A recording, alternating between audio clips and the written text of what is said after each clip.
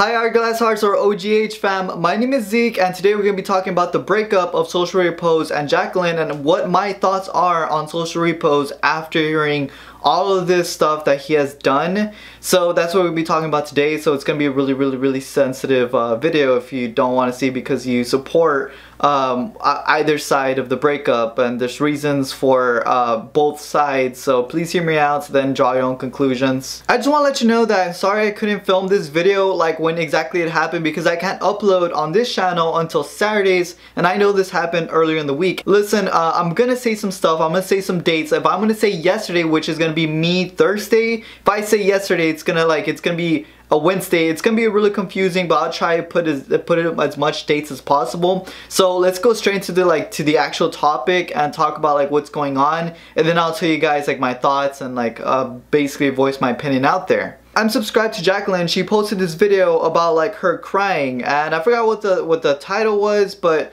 she stated that she, in the beginning, like, and just straight off, she says she's moved to her dad's house, and I thought it was pretty strange. I thought she was living with Richie, or she was living and she was around Richie's house.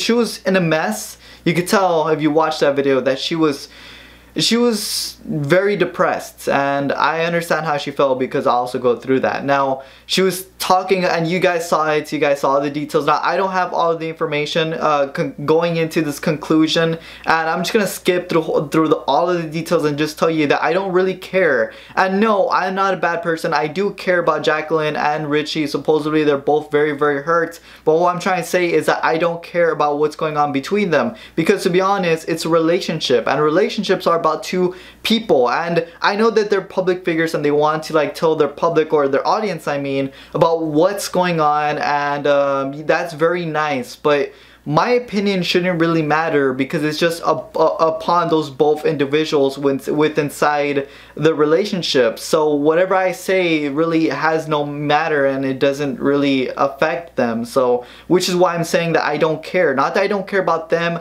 You know, Jacqueline, when I saw her video, it made me kind of feel sorry, and not sorry, kind of made me feel sympathy to her. I don't like when I feel sorry for other people, and a lot of people just don't like it when people whatever, but that's just, I'm getting into myself. Going back to Jacqueline, I realized that she was, I've been in her position where I loved someone really so much, and then, you know, something happened where that person is not the person you thought the person was.